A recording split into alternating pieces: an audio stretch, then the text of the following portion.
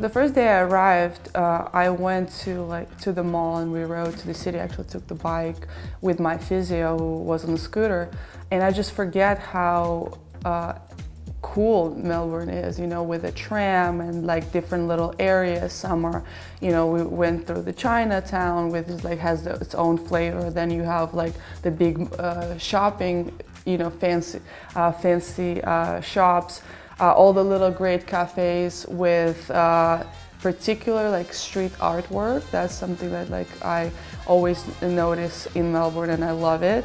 But the combination of, you know, big city and like ability, you can walk around and you can ride on the bike and have the park.